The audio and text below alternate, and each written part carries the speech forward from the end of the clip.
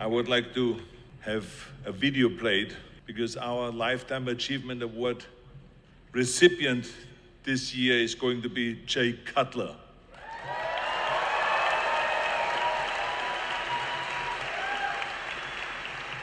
Jay Cutler won the Arnold Classic 3 times and the Mr. Olympia competition 4 times. And he has continued throughout the years and years and years to promote the sport of bodybuilding. I'm a big fan of his. I'm a good friend of his. We love him. So let's see the video of Jay Cutler.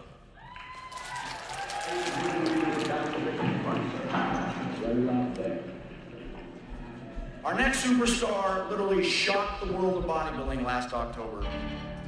After 2 rounds, Jay Cutler. And remember, when it comes to competitive bodybuilding, the teenage stars of today are the superstars of tomorrow. And he was a hit. Fire Jay Cutler. Jay Cutler. Jay Cutler. Jay Cutler. Jay Cutler!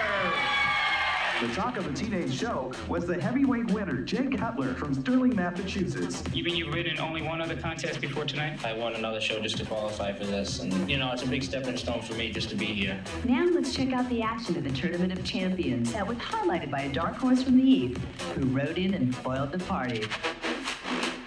A lot of anticipation for this man, Jay Cutler from Worcester, Massachusetts, his first time at the Nationals. And we know we're going to be seeing a lot more of Jay Cutler in the years to come. 2 years, I'd like to step on stage at about 2:30. And there he is, Jay Cutler, 254 pounds. 1 year ago, Jay Cutler was in 8th place. 1999, he found himself not even making the top 15 of this contest, and is now finding himself in the unusual predicament of having to knock out the champion. And the moment of truth, the 2nd place finisher, Jay Cutler! Jay Cutler has to wonder what he has to do to upset the champion. How do you beat that? I had a battle of greatness to become greater. If I didn't have that mentality, it was impossible. So I skipped the Olympia in 2002, won my first Arnold. What does it feel like, first time winning the Arnold Classic? Gosh, this is only something I dreamed of. 2003, I won Arnold again. Jay Cutler is the Arnold Classic champion for the 3rd year in a row. I was really on a roll. I had just won Arnold, and I was like the new up-and-coming future Mr. Olympia. I said, you know, I'll come back. He came back like a monster that year. It was the best Ronnie we ever seen. Holy cow.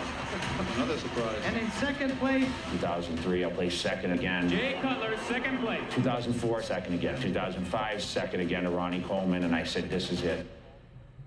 I just went into 06 like guns blazing and just said, I'm gonna just go pound for pound with this guy. The ultimate beat, Jay Cutler, ladies and gentlemen. And then number 2, Sean, history will be made tonight. You can bring the Olympia gold medal to the 2006 Mr. Olympia, Jay Cutler!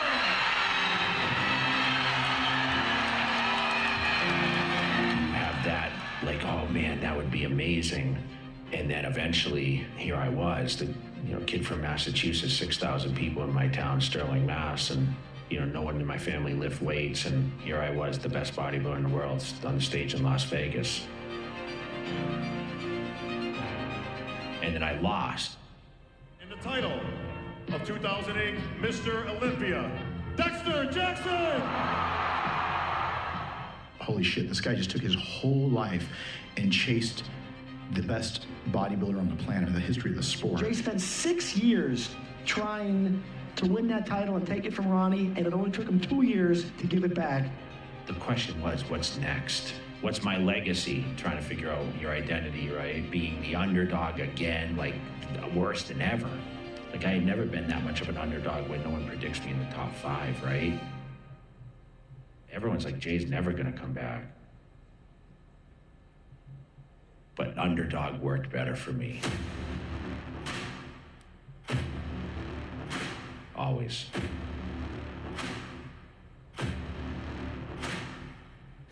Well, with a new hairstyle, style and what looks to be a new physique. Jay Cutler takes the stage. Jay Cutler's going to play up his strengths, with her certainly he knows his thighs are cut and shredded. Now there's a picture. Probably the most well-known photograph in all of bodybuilding, the foot stomp. Are those some quads? And look at those thighs. He's done it. Very large. Jay Cutler. Moving around the stage like he owns it. No one in the history of this contest has ever lost the contest, has lost the title, and come back and reclaim the Sandow Trophy, and that's what Jay's trying to do. I'm going to ask you to break down the physique of Jay Cutler tonight. Look at the fullness. He's just kind of nailed it straight around. I mean, wow. Certainly a surprise to most of the bodybuilding experts, who on paper did not have Jay Cutler in the top 6. I wouldn't doubt that this is the best Jay Cutler who's ever stepped on stage.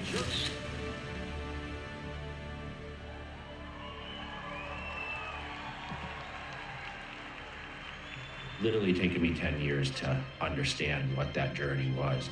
After losing it and coming back and winning it, being the only guy in history, and then being able to continue to do what I love, and that's, you know, be involved in the arena. I feel like I've achieved what I needed to.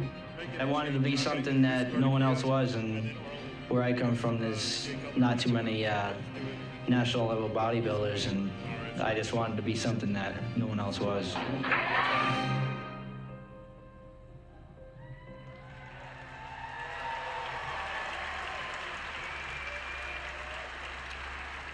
Jay, this is the Lifetime Achievement Award. It actually looks a little different because normally it's a huge ball. It's a huge plate, a ball. And I was told backstage that they broke it. So I don't know what that means, but I mean, in any case, so you will get that within the next month. So in the meantime, we're gonna present you with this here. But just remember, it's the Lifetime Achievement Award. We think the world of you. I think the world of you. You have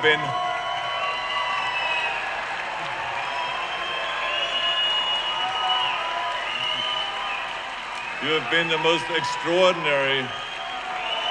Look at that.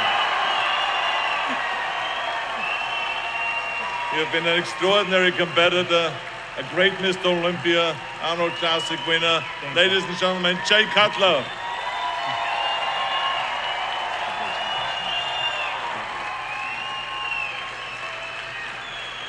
Thank you, guys. So I know there's a worldwide audience, and there's many special people that I owe this to, but I want to start first.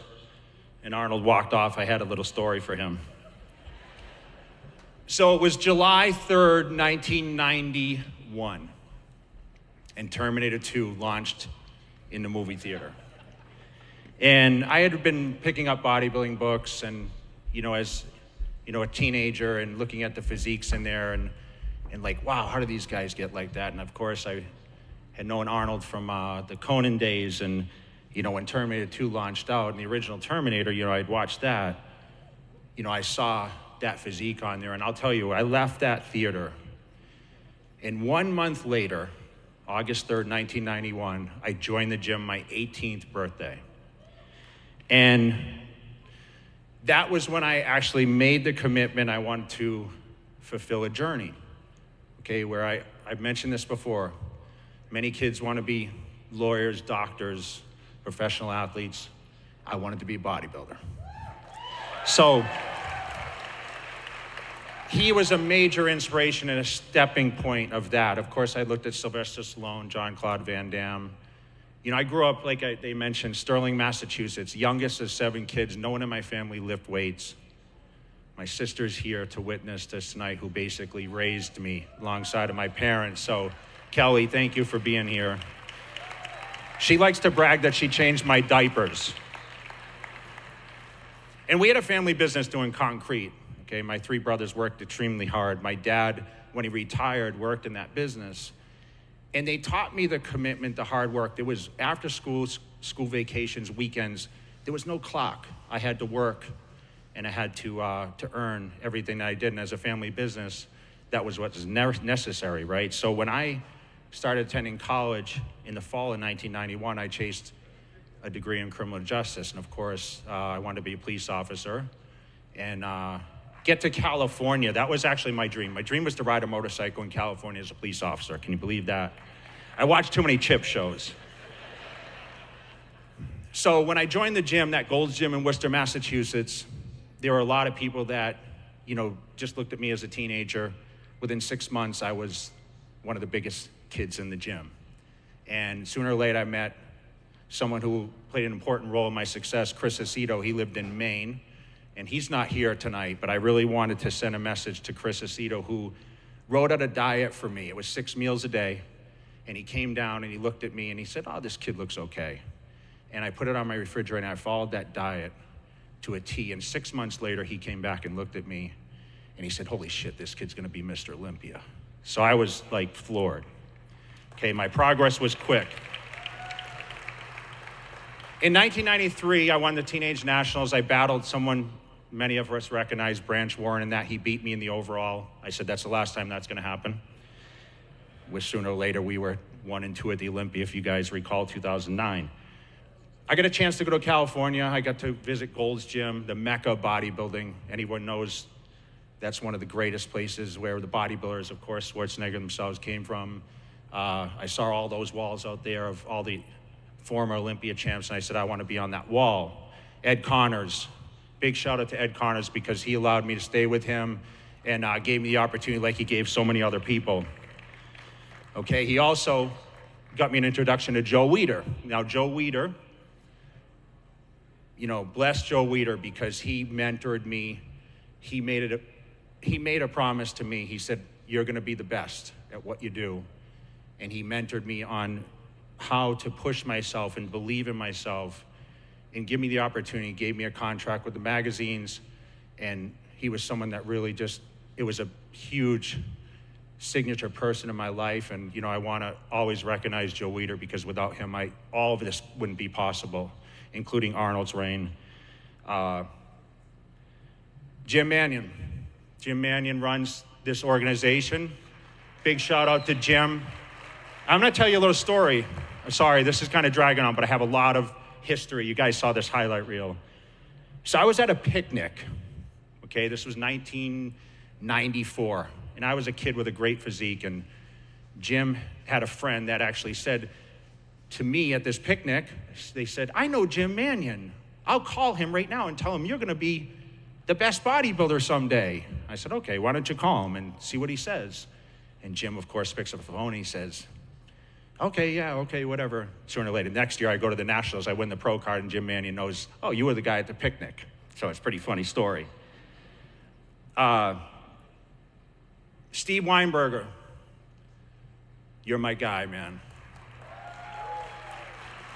The best gym in the world, you gave me the opportunity. You don't remember, Steve, we were sitting in a Dunkin' Donuts. I guest posed for you. I remember everything.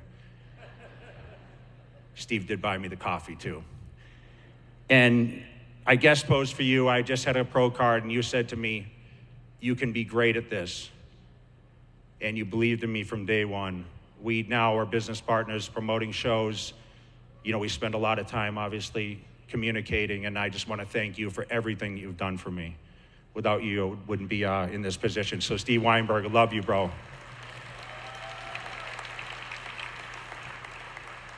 Now, where's Ronnie Coleman?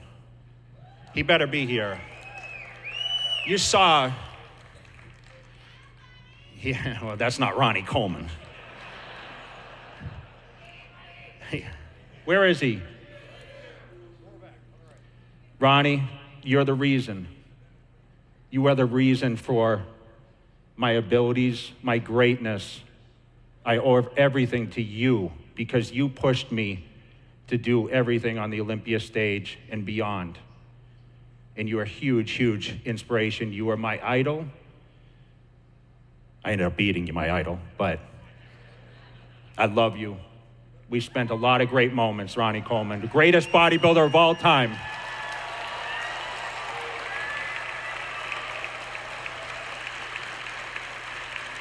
And I love spending time with you. We'd guest pose every week. We ate together. We trained together. You kicked my ass in the gym.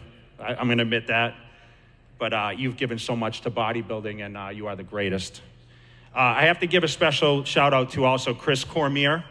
Chris Cormier, you're another reason, because you stood next to me and you gave me motivation. You took the time to spend with me. You battled me on these stages for every one of my victories at the Arnold Classic.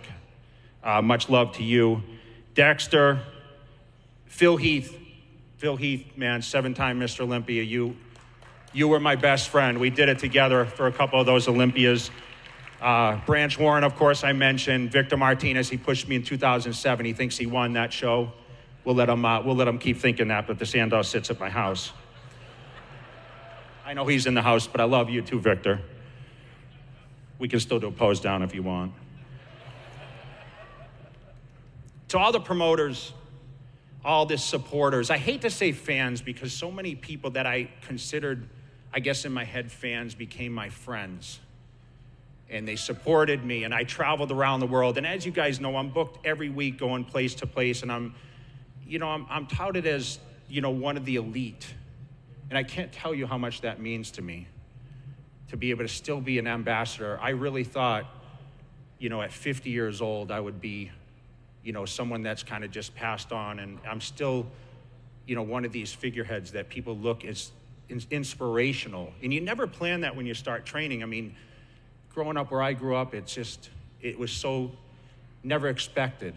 And, for me to be motivational to so many people because of my abilities on that stage and selfishly becoming the greatest, that is the biggest accolade I could ever have beyond these awards. Okay? And Angie, my beautiful fiance, you're my rock. Without you, you hold it all together, all the business we do, the personal time, my craziness, I appreciate you. And lastly, Manager Matt, you travel all these places with me, man, and I want to thank you for that. I know you hid this award from me up until about 2 weeks ago, and you kept busting my chops. What are you going to say in a speech? Well, I have to give you a shout out because I know it was planned. Brian Powers, the committee, thank you guys. And you know what? The fans all around the world that gave me this opportunity to stand up here and accept this award and give me the loudest applause for that quad stomp. And it's remembered, right? As one of the signature poses of bodybuilding, I sit at these expos, I do quad stomps all day, my leg's tired. I don't have to train legs anymore.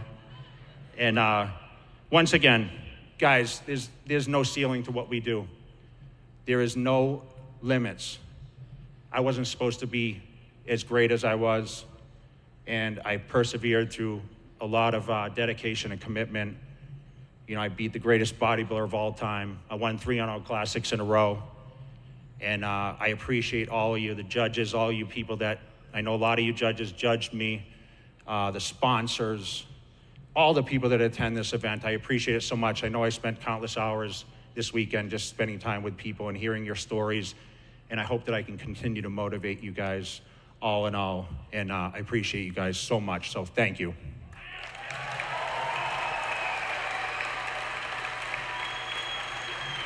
Let's get you out here for a picture. All right, bud?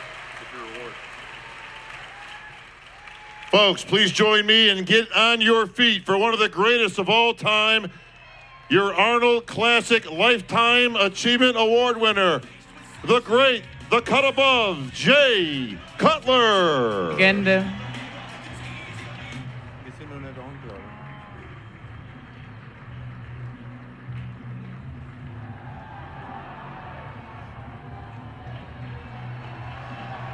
No mercy for you, no worries for you.